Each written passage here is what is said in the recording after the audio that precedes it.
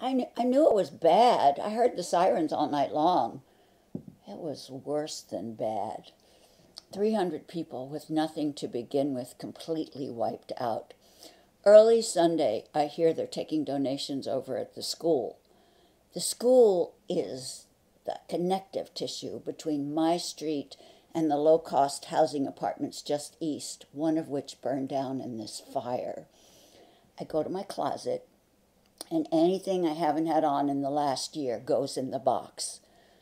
The school cafeteria is chaos. I look at my box and I wonder, how is a size 6 woman going to even know to take it? So I borrow a marker and I'm marking what's inside. And I hear over my shoulder, just put down your box and go. It's the agency guy. Boy, is he frazzled. Maybe he thinks I'm there to steal. Do you want me to start marking the boxes, the contents? It hasn't occurred to anybody that things have to be labeled. So I take the pen and I'm marking and I'm separating and I'm boxing, and the boxes keep coming. After a while, I see that somebody is helping me. She's younger and faster, and she's not boxing, she's unboxing. She's making little outfits along the cafeteria table. The empty boxes are piling up. What are you doing? The people, she says, the people will use an empty box when they make their selections. If we pre-box everything, the people will end up with things they don't need. She's holding the box that I brought. She reaches in and she pulls out a nightgown from my friskier days, holds it up and says, "Ooh la la, why do you suppose she gave this up?" Ooh la la. I don't admit that I am the she who gave it up, and the she who gave it up because she has no current use for it. What I say is, she probably wanted somebody to be happy, a little joy in the midst of all this sorrow. Besides, none of these donations are throwaways. A donation should hurt a little, or it isn't really generous, don't you think? For some reason, this makes her really happy, and she shakes my hand and tells me her name, and I tell her my name, and that's all of the conversation I remember, but something of consequence might have happened or must have happened because of what happens 3 days later. The agency guy calls me. "Can you come in? There's something we want to talk to you about." I hope that they don't think I stole. If they think I stole, I'm not going to be able to convince them that I didn't. He doesn't think I stole. As a matter of fact, I have been vetted thoroughly. They want me to take Sophia. Who? Just for a little while, kind of a foster thing, until her mother can finish her classes and find a new apartment. Who? You know, her mother, Dolly, the woman you helped with the boxes. The woman I help. Never mind. This is the last thing I thought. I've thought about it. Who hasn't thought about it? But my life is a mess. I don't even know if I like living in a house or tending a vegetable garden. I don't know if I'm staying. But what I hear myself say is, how old is she?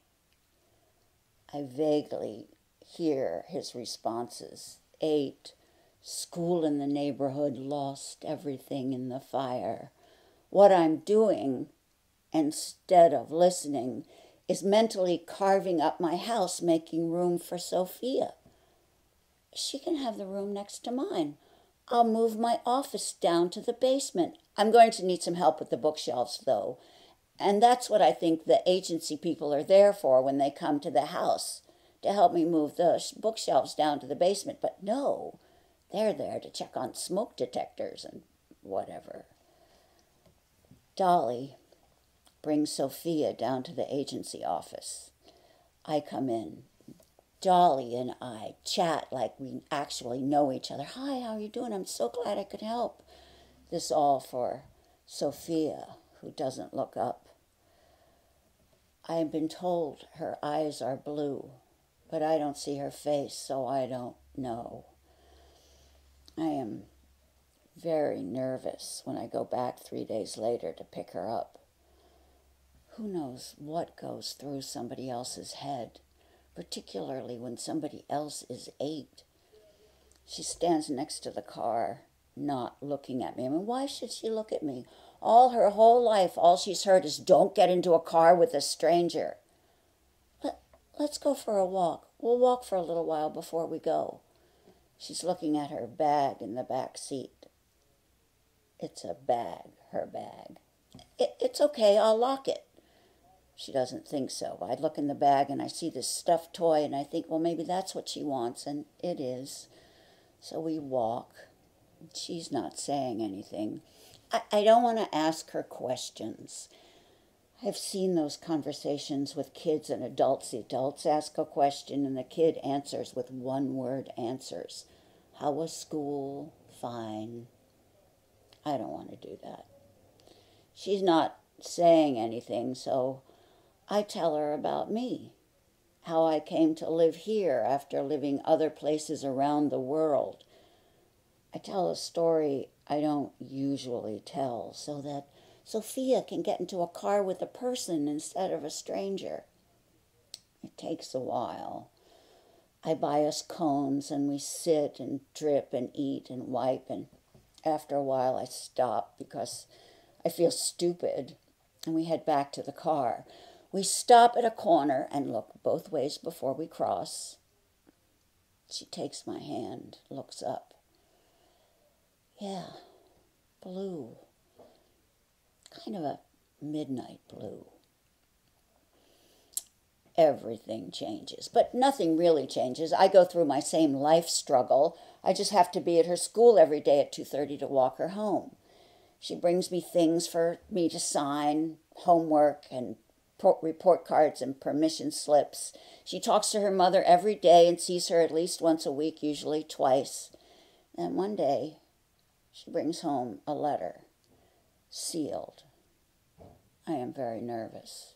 She's nervous. You didn't do anything, did you? She shakes her head. Sophia has an opportunity. There's a new program at a new school. She can go there and they have special classes. She has been selected. They just need my permission in order for it to go through. My permission? When did it happen that they need my permission for something as important as this? I call the school. I am uppity. I am indignant. I am outraged. I'm an idiot.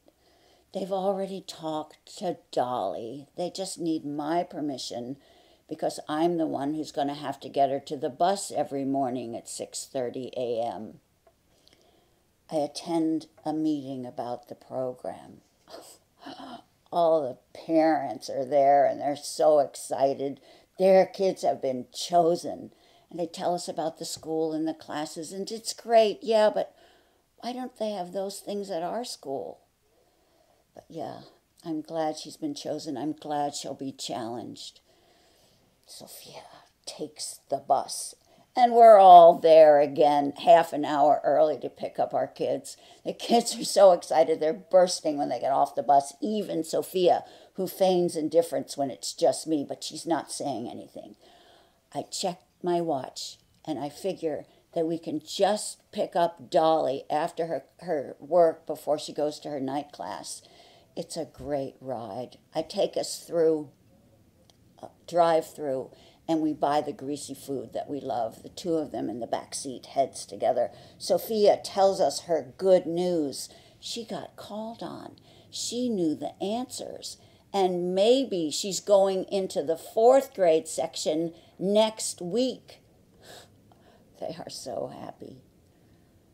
The first thing I said to the agency guy was, why don't they both move in? No. Let Dolly focus on getting her degree. She just needs to know that Sophia is safe. Dolly. She's about the right age to be my youngest daughter if you stretch reality a little bit, but we've come to kind of this peer relationship based on our mutual affection for Sophia. Maybe someday we'll be friends. But there's resentment goes along with all gratitude. We drop off Dolly, and Sophia turns into her reticent self she is when it's just us. But it's so obvious that I laugh. And I look in the rearview mirror, and she almost laughs too. A few days at the new school, and Sophia makes a friend.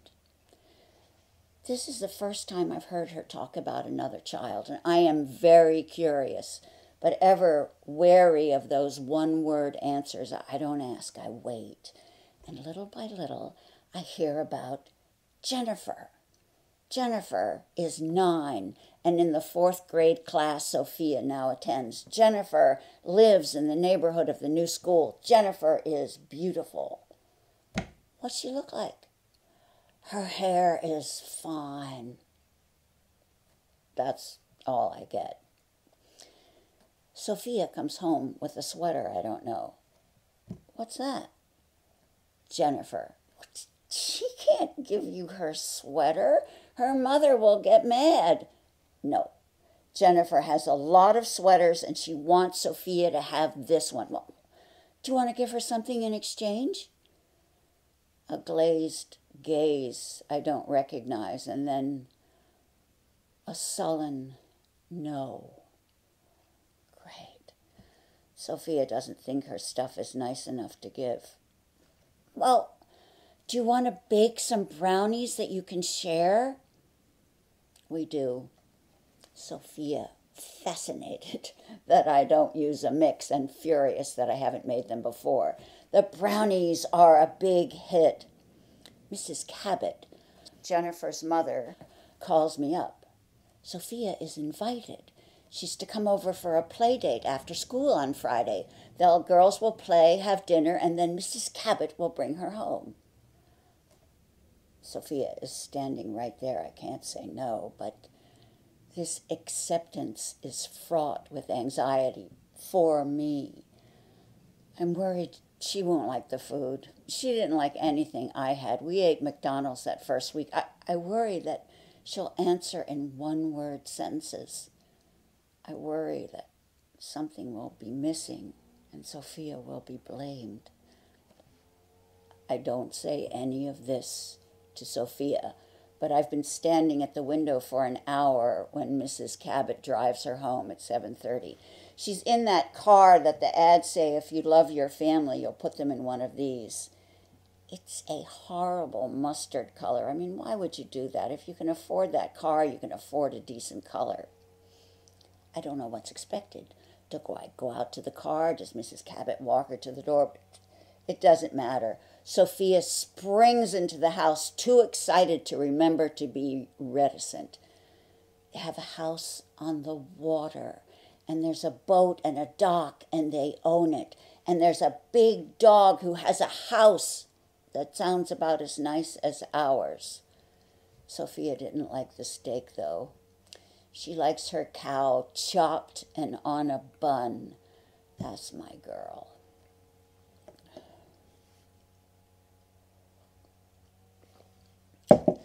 School becomes about Jennifer. But Sophia keeps up with her classes, so no, I have no moral high ground from which to complain. A couple more play dates at the Cabots, and I decide that Jennifer has to come visit us. I call and leave my invitation on the Cabot's answering machine, and yes, Mrs. Cabot says that she may come. This is for an overnight.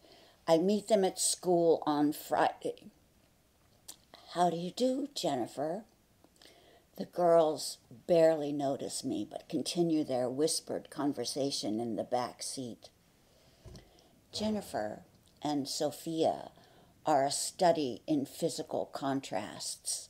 Jennifer is tall, where Sophia is small. Jennifer is pale, where Sophia is dark.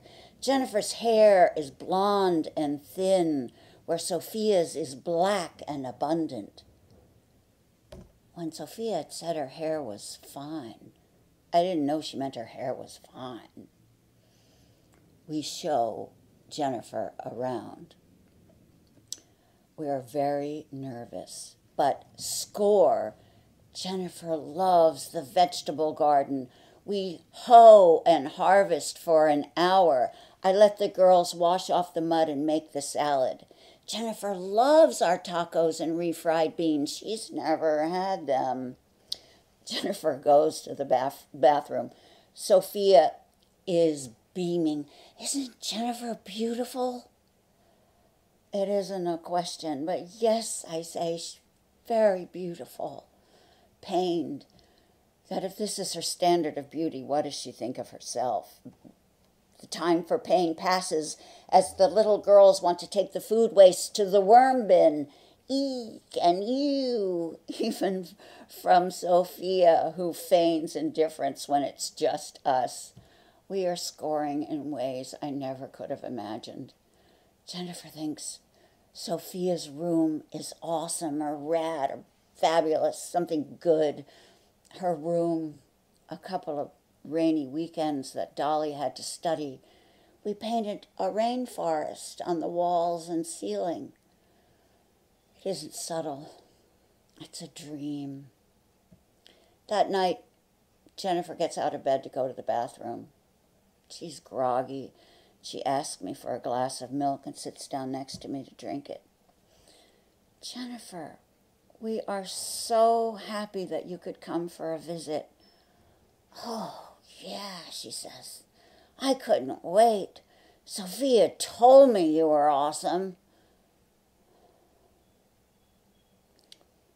Sophia said I was awesome. Oh, I think Sophia is awesome too. Yeah, she says. Sophia is awesome. So beautiful. I wish I was that beautiful.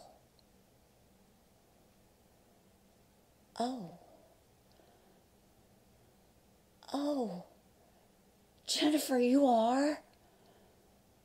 You are.